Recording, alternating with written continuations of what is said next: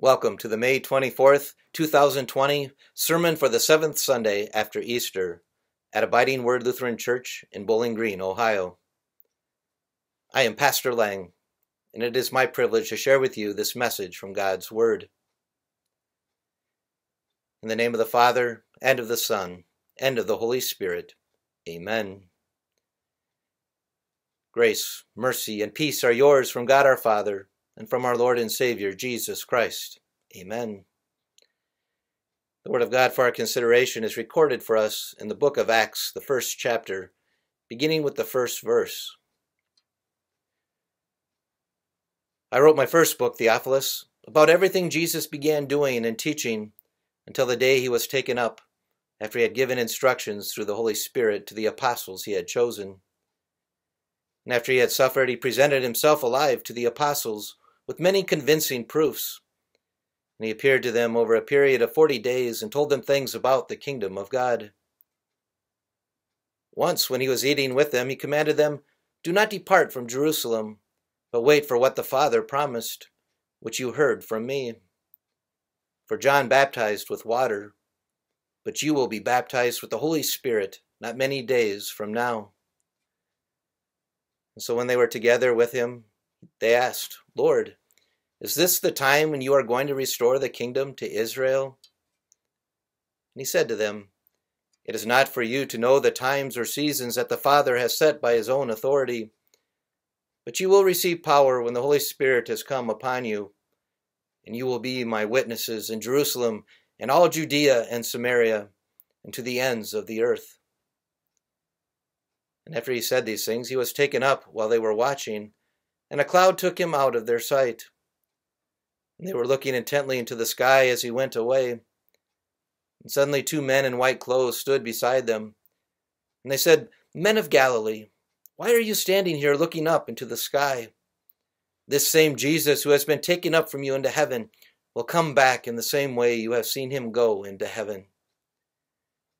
Then they returned to Jerusalem from the mountain called the Mount of Olives, which is near Jerusalem, a Sabbath day's journey away. And when they entered the city, they went to the upstairs room where they were staying. Peter and John were there, also James and Andrew, Philip and Thomas, Bartholomew and Matthew, James the son of Alphaeus, Simon the Zealot, and Judas the son of James. All of them kept praying together with one mind, along with the women, with Mary, the mother of Jesus, and with his brothers. This is God's Word. And we pray, Heavenly Father, sanctify us by the truth. Your Word is truth. Amen. In the name of Christ Jesus, dear fellow redeemed, a blessed, belated Ascension Day to you. Perhaps you didn't even realize this past Thursday was Ascension Day. Ascension Day is celebrated 40 days after Easter, and it commemorates the day that Jesus returned to heaven in triumph after completing his work of saving us from our sins. In several European countries, Ascension Day is a public holiday with post offices and banks and many stores and businesses closed for the day. But in the United States, Ascension Day is pretty much forgotten. But even if we don't always remember it, Ascension Day remains an important day for us as Christians. And in our reading today, Luke shows us why. And so we look to God's Word then to learn the answer to the question, what does Jesus' ascension mean for us? And we will see, first of all, that it means Jesus is alive. And secondly, it means that we have work to do. And thirdly, it means that Jesus is coming again soon. As he had done with his gospel earlier, Luke addresses the book of Acts to a man named Theophilus. And in his gospel, Luke wrote about everything Jesus began doing and teaching until the day he was taken up into heaven. And now in his second book, Luke starts at Jesus' ascension, and he goes on from there. But before telling about Jesus' ascension, Luke provides us with some important background information. He writes, After Jesus had suffered, he presented himself alive to the apostles with many convincing proofs. He appeared to them over a period of 40 days and told them things about the kingdom of God. You might recall some of Jesus' many appearances after his resurrection. On Easter afternoon, Jesus traveled to Emmaus with 2 disciples, and he explained to them why he had to suffer, die, and rise again. And sometime that same afternoon, Jesus also appeared to Peter. And later that evening, Jesus appeared to 10 of the apostles in the upper room. Thomas wasn't there. And a week later, Jesus appeared in the upper room again, and this time Thomas was there. And one day at daybreak, Jesus appeared to his disciples as they were fishing on the Sea of Galilee. And Paul tells us in 1 Corinthians that on one occasion Jesus appeared to more than 500 disciples at once. And Jesus also appeared to his brother James. The purpose of Jesus' many appearances after his resurrection, that was to give his disciples what Luke describes as many convincing proofs that he was indeed risen from the dead. In this way, Jesus made sure his disciples were certain of his resurrection. There was no doubt on their part that Jesus was really alive. And during those 40 days after his resurrection, Jesus also instructed his disciples and told them things about the kingdom of God. He focused their attention on the results of his death and resurrection, those blessings of the forgiveness of sins and eternal life in heaven.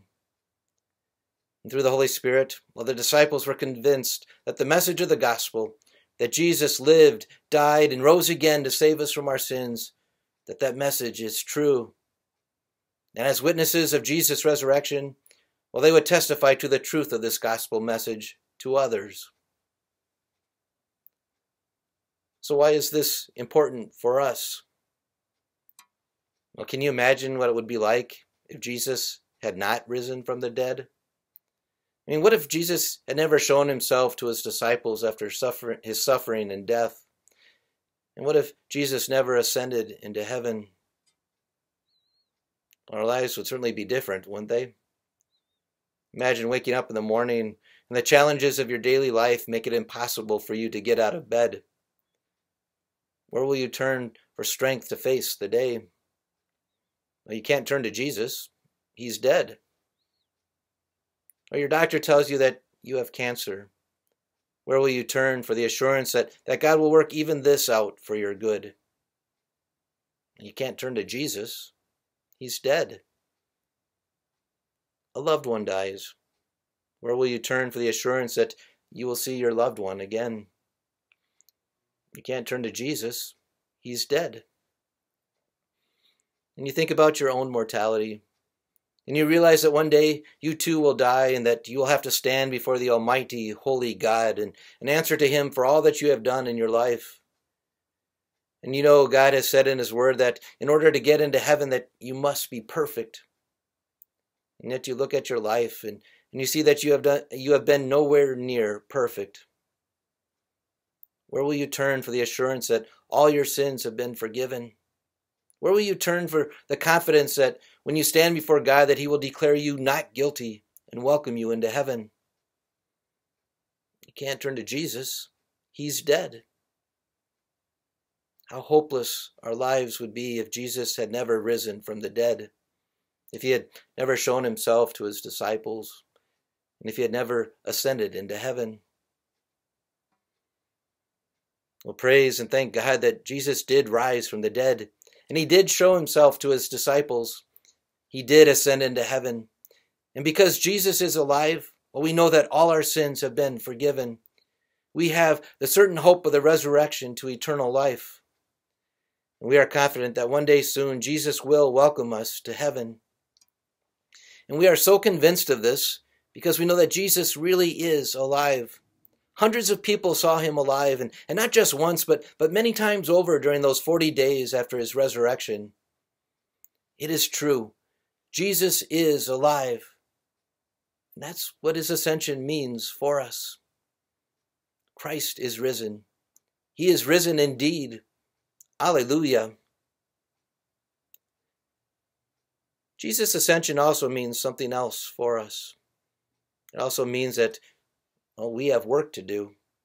Before Jesus ascended into heaven, he said to his disciples, "But you will receive power when the Holy Spirit has come upon you, and you will be my witnesses in Jerusalem, in all Judea and Samaria, and to the ends of the earth." Jesus had completed the work he had come to do, and it was now time for him to return to heaven. But that in no way meant that Jesus' disciples' work was also completed. No, the disciples' work was just beginning. After Jesus' ascension, the disciples were to return to Jerusalem and wait for the gift of the Holy Spirit. And when the Holy Spirit came upon them, they would receive power and would tell others about Jesus. And they would start in Jerusalem and share with the people of that city the good news that Jesus is the Savior. Then they would go farther out to all Judea and Samaria, and from there they would go to the ends of the earth with the gospel message.